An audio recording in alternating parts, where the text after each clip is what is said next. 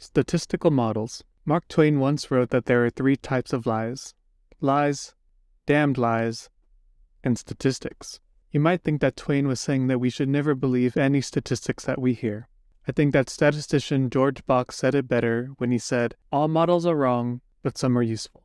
What Twain refers to as a lie, Box says, is a model. Statistical models are tools that statisticians use to try to describe the world around us. They are mathematical descriptions of real-world objects. By mathematical, I mean that we use math objects to describe real-world objects.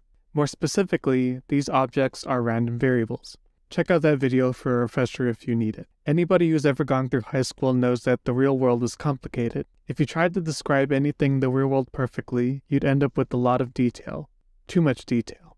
Let's talk examples. Let's say that you want to ask me, how do you work out? If I were to go into perfect detail, it would sound like I do a push-pull leg split, I go to failure in my first set. If I get to 10 on the first set, I know that I should increase the weight for the pull-ups, push days, I do bend leg days, pull days, I try to pull down and lateral.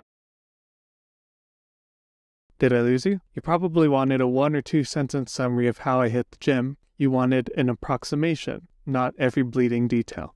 And that's what Twain and Box are getting at. An approximation is technically a lie and it's technically wrong, but it allows us to describe the world more easily. If you were just describing a single value in the world like a number, you might use a random variable such as a normal, a Poisson, or a binomial. These random variables are models for the randomness that we see in the real world. The real world may not be perfectly represented by this random variable, but a lot of times it's close enough. This approximation might even be totally incorrect, but dealing with that is another story. A lot of times we're interested in relationships between variables. If we change a dependent variable x, how does it change an outcome y? Some examples are, how does this new cancer treatment affect my 5-year survival? How does this new user interface affect my user watch time?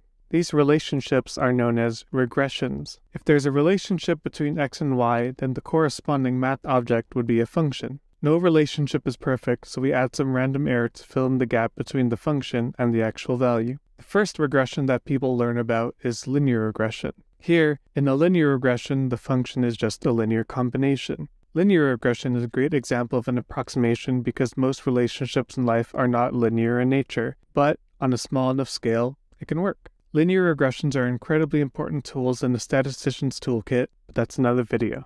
Thanks for watching. If you enjoyed the video, consider liking and subscribing, and see you in the next one.